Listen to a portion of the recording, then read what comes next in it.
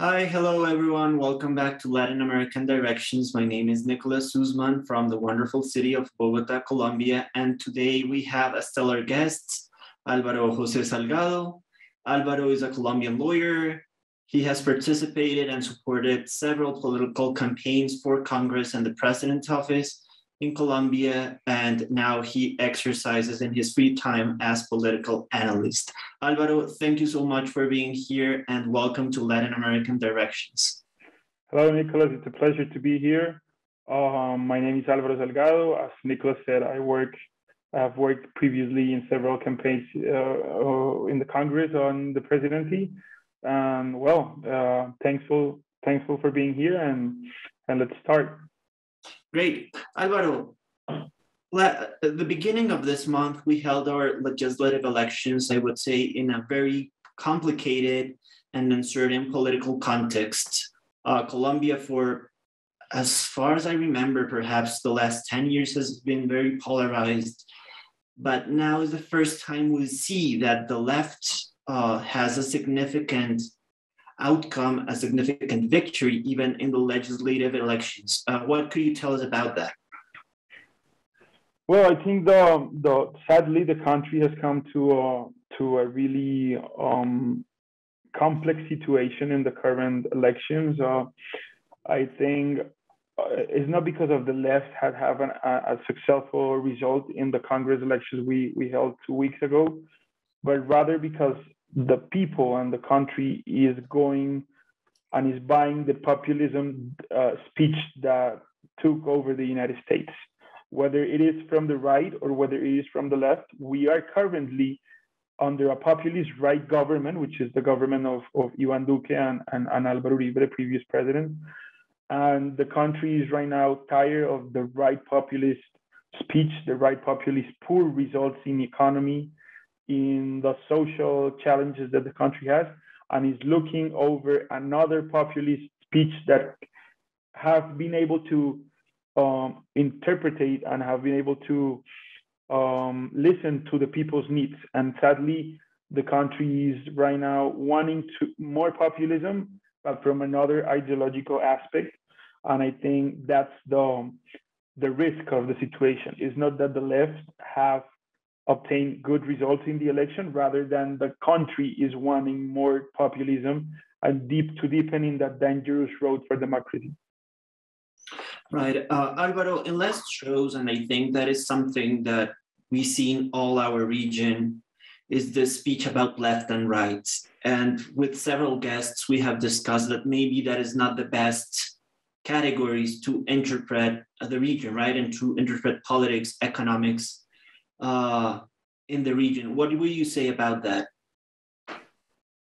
Regarding the left and the right speech, I think that's an ideology or like a speech we need in the region to overcome in order to set our priorities straight regarding what kind of society do we want. Do we want a society that hugs the principles of democracy, the principles of law and order, or do we want a democracy that hugs the principles of populism, of personalism in the political arena, and disinstitutionalization of the countries? We've seen through the region political projects such as the Hugo Chavez project in Venezuela or the Kirchner projects in Argentina that have turned into not into an institutionalized democratic left project, rather than a populist left self-centered project that have broken law and order, broken economy in their countries,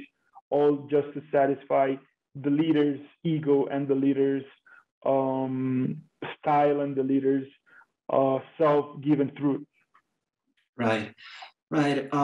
And taking that self-centered style of politics, let's speak about perhaps the 2 or the 3 main candidates that we see here. Federico Gutiérrez Fico from the right, Gustavo Petro from the left, and I would let you choose the one you like from the center. Tell us a bit about that, how you see it, the pros and the cons, the risks of each one of them. Perfect. Well, starting with Federico Gutiérrez, we might say he is the candidate of the same government and the same political project.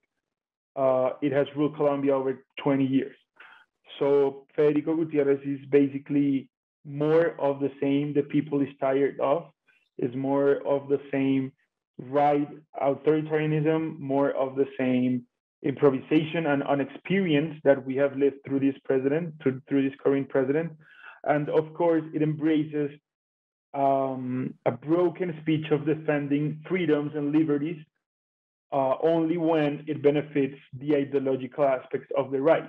For example, in the Federico Gutierrez case, all the campaign he's doing right now is defending liberties, but when he's asked about LGBTQ communities' liberties, women's rights and women's liberties, his positions are sadly the same positions that we've seen during 20 years in the Colombian government, positions of restriction of liberties, positions of discrimination.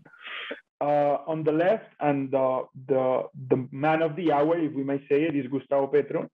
The left candidate, he was Bogota's mayor, and then he ran for president. This is, I think, his third time running for president. He started as an institutionalized, democratic, good-intentioned left, proposing the country back in 2005, maybe with the Polo Democrático Alternativo, the political party, a different way of governing, respecting law. However, he's a self-centered person, a very authoritarian person, and close people to his Bogota's government say that they even couldn't work with him in the Bogota government because he's a self-centered authoritarian person that likes that things are done his way and his way only. He, of course, has seen, and I think his strategy to win the presidency right now is really based on the Andrés Manuel López Obrador strategy in Mexico.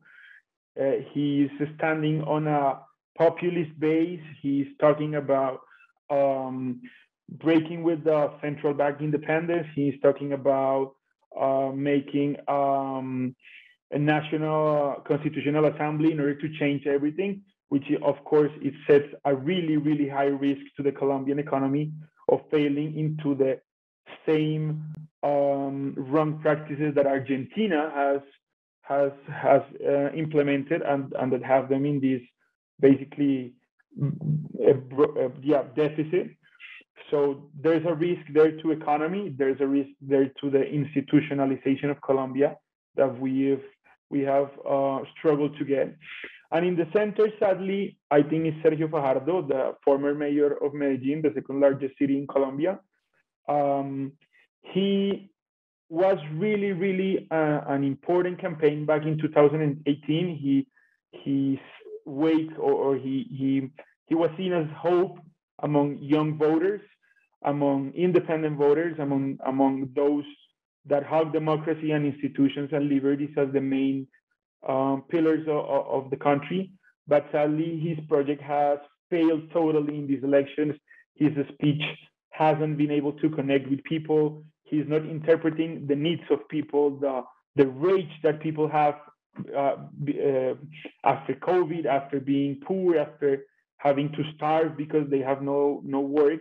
So sadly, his project is failing right now. His proposals to the country of a democratic, institutionalized transition and change are not connecting with people because people is angry and people want a radical change that let them get out of poverty, that let them get a job, and he's the third option to the presidency, but I think it's really hard that he actually can win the election. Right. And I think the key question here, and I think we could take it from what you're saying, but who do you think will win the election? Well, I mean, we have seen the Congress results, but basically Gustavo Petro and the Pacto Histórico, his new political platform, they have taken the majority of the Congress. They have taken 20 senators and around 30 congressmen, 30 representatives. that's a huge news in Colombia, because it's the first time an alternative force gets that many votes and gets that many seats in Congress. I think the only way Gustavo Petro can be president is if he goes to the second round of the elections with Federico Gutierrez, that is the candidate of the current government. In other scenarios, such as Sergio Fajardo, I think Sergio Fajardo will win the presidency. But for me, it's practically a given that Gustavo Petro is going to be the next president of Colombia. Right, and what could we expect from that presidency? Well, it's really hard to answer that question, because I think the presidency of Gustavo Petro is basically jumping to the unknown. We don't know what's gonna. We don't know if our democracy, if our institutions are gonna resist and are gonna stand against left populists. We have solid institutions, more solid than what Venezuela had back when Hugo Chavez rose to power. But I think we can expect a government such as the Andrés Manuel López Obrador government in Mexico, a government that is based upon media and opinion hits, and based upon populist speeches about the people and the poor people and the needs of the people and those who are the least benefits of the society. And he's going to rise up his government standing on that platform of populism, and he's going to have really bad relations with the press. He's going to constantly attack freedom of speech and freedom of press, and he's going to constantly attack Congress on its political control duty that is awarded in the Constitution.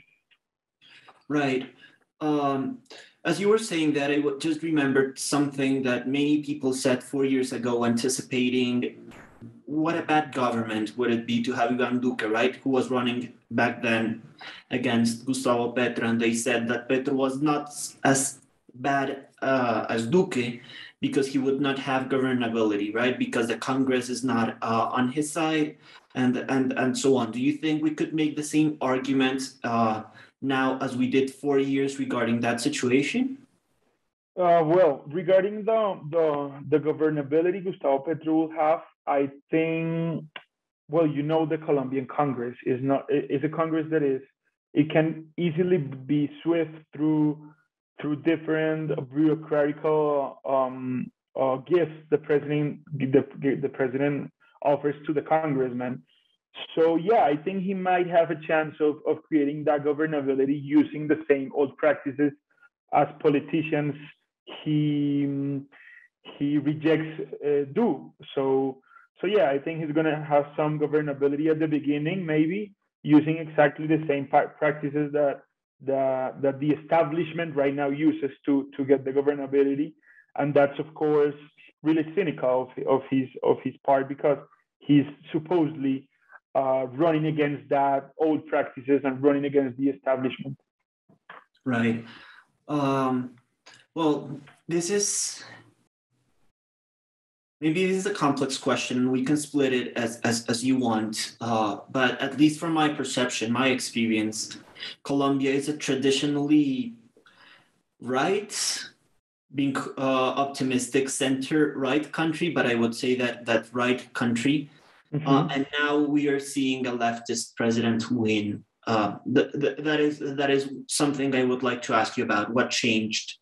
The other thing is not only about the population, right? Because we know that Colombian politics, and this is a bit of background for the audience, as you say, do not depend on citizen opinion, right? It depends on what the parties are able to do. And we see, or I think maybe Petro is doing something different this time than he did in the past that is actually getting him to win. So beyond the change and the discontent in people that you already mentioned, that people are all tired and just want to change, even if the change is this guy who was not liked and is not liked by a significant amount of the population. How can we explain that he's winning right now? What is he doing right now that is different? And how will that impact his future government if he's elected? Yeah, I will divide it into two important points. The first is the COVID happened. Yeah, COVID happened, and COVID led half of the country in under the line of poverty. That's something we need to take into account. According to official data, half of the country is under the line of poverty after COVID. We have unemployment back in 2 digits, and that, of course, swift the people's opinion towards a change. Yes, Colombia has been a traditionally right country in elections and in politics, but when you have half of the people in poverty, unemployment back in 2 digits, and a government that doesn't know how to execute a successful public policy, the people's opinion change. That on that side. And the other side is a strategic decision in the Gustavo Petro's political campaign. He finally accepted that there's no way he can get to the presidency if he doesn't use the traditional methods the establishments have used to get to the presidency. That means making alliances with local political leaders that can buy votes, that can get people to vote on their not that legal offers. And he took that decision, and he's defending that decision, and he's defending that decision through the argument that if we want to change Colombia, we need to make an agreement with everyone, and that implies agreeing with those that uses not that legal methods to get a political power. So basically, Gustavo Petro took that decision back when he started his 2022 campaign, and he realized that there's no way someone can get to the Colombian presidency with only with the opinion vote. If you know what I mean with that concept, with the opinion of the people. He needs the strength of traditional politicians to get to the presidency. Right. And just playing a bit of devil's advocate on that argument, if he's making alliances and concessions to traditional political forces, wouldn't that imply that he also has to moderate, or at least, I don't know, be a bit flexible in his government plan and the reforms he wants to do to be able to comply what he promised to these parties? Or how does that work in terms of governability? Well, the traditional political parties in Colombia and the traditional politicians in Colombia are everything but ideologically bound.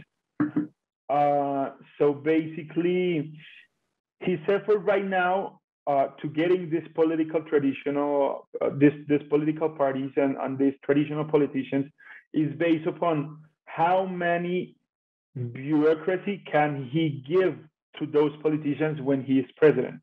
These agreements are not based upon ideology. These agreements are not based upon, limits, democratic limits or democratic red lines. It's 100% based on bureaucracy. It's 100% based on money and clientelistic structures. So I don't think he has to make that much of an effort to moderate his speech to get the political establishment into his campaign, because the Colombian political establishment is everything, as I told you, but ideologically bound. Right. And now let's turn to the fear everyone has, right? And let's do, just to close, two exercises. The first one, let's compare Petro to other left leaders in the region, going from Maduro and Ortega to Boric in Chile, who we were discussing a couple of weeks ago, and we think is, if he's successful, could be a very interesting president for the left in the region. That would be the first one. And then let's compare him to other personalistic leaders in the region, like Bolsonaro, Maduro himself, Ortega, Donald Trump. to see similarities and differences. So if you want, let's start with the left leaders, the ones you want. Yeah. Well, basically, everyone here and the strategy against Petro have been scaring people on how we're gonna become Venezuela if we elect him president. I think that's far from happening. We don't have the resources Venezuela had when Hugo Chavez rose to power.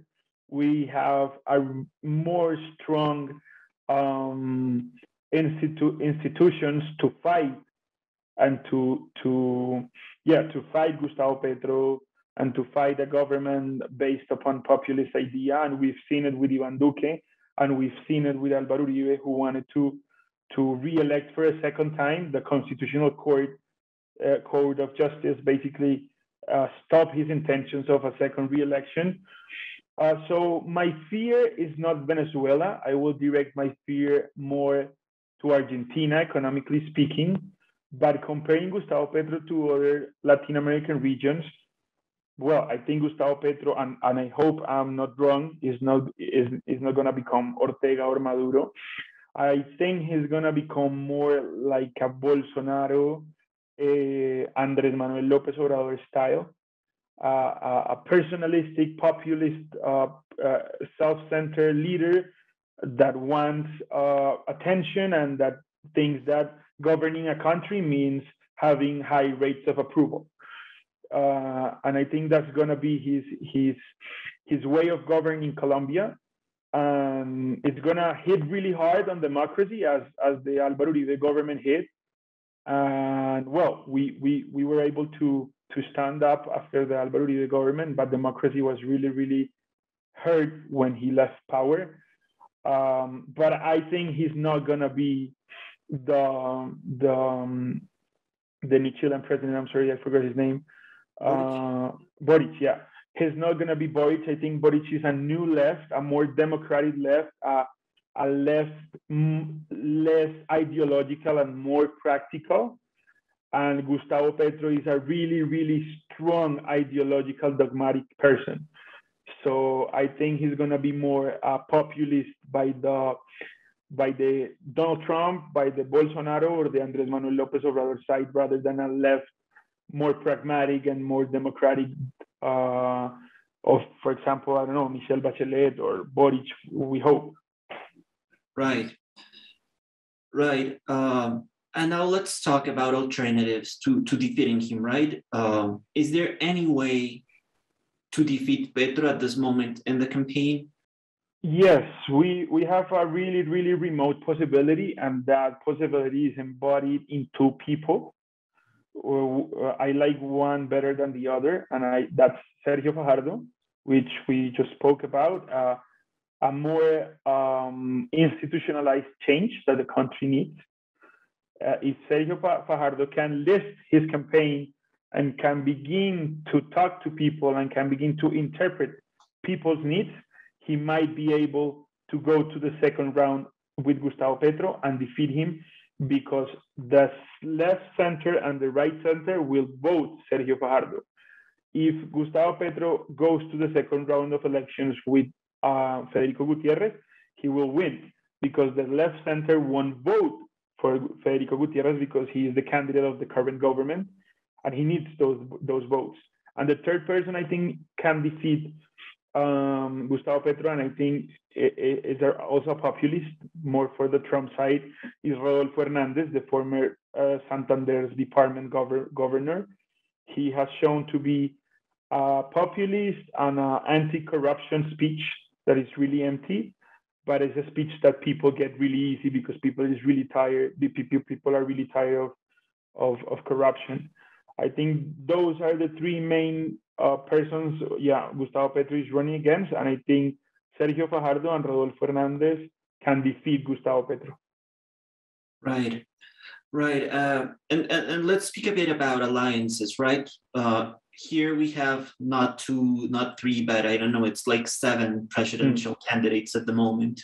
Do you anticipate any alliance before the first round of elections? Well, I mean, there should be any alliances, like, for example, Ingrid Betancourt, the former victim of FARC, and former senator who is running for president, but she has no chance.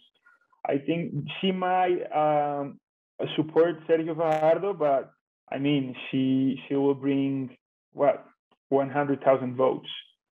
That's not enough to win a presidency.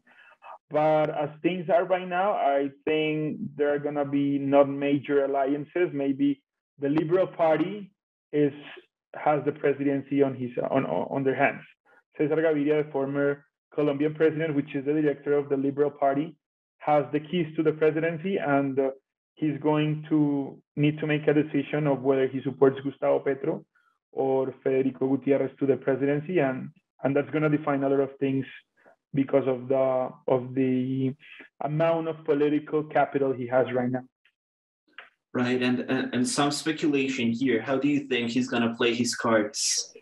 It depends on what he can get from the candidates. It depends on how much power he can accumulate from supporting Federico Gutiérrez or Gustavo Petro. I think he's going to end up supporting Gustavo Petro. Right. And maybe the last question, looking into the future. What do you think, looking into the future? Yes. Into the future, what do you think will be the priorities of any government that wins this election? Go ahead. Yeah, I will say 3 important points. First, boosting the economy. We are on a key moment. We are growing economically, but there's going to be an economic crisis, and we need to have a solid economy to confront that crisis. Second, deepen the peace agreements that Juan Manuel Santos signed back in 2016, and that goes to implementing a successful security policy in Colombia. And third, solving unemployment and poverty. I think those 3 main aspects are the one that the next Colombian government needs to focus on, and that goes through a process of deep reforms and deep change in the Congress that I think Gustavo Petro is not going to be able to achieve. And Gutierrez? I don't know. I think he will not have enough will to make them. He doesn't want things to change as they should be changing. And Gustavo Petro presents a really radical change that is not good for the country. Right. And maybe the last question. Yep. How do you think either outcome would impact our relationship with the United States, and what is the role the United States will play? I think it depends. Yeah, it depends on the next United States government. If we have a Republican populist backed with Donald Trump, I think he's going to be best friends with Gustavo Petro, as Andrés Manuel López Obrador was with Donald Trump. I think the relationship with the United States is going to be really key on the business and economic issues. And if it's a Democratic president, liberal president, is going to hit really hard with Gustavo Petro in really, really different aspects. Right. Alvaro, one last closing remarks you would like to make for the US people, for the audience, for the Colombian people. This is just your space to make a closing statement for our viewers to think for the next 2 weeks. Yes, basically, and I think I speak for the whole world, I think right now we are in a moment where populism is risking liberties, is risking freedom, and is risking democracy. And we in Colombia, in the United States, we need to be strong and defend democracy and defend freedom at all costs, because we have really struggled to get where we are right now. Thank you so much. I think that goes in the line of the closing remarks of our previous guests. So it starts to build up. This was Latin American Directions. Alvaro Salgado, thank you so much, and we'll keep an eye on the election, and perhaps we'll have you back after the. Thank you very much. Thank you very much. Thank you very much, everyone, and I'll see you in 2 weeks.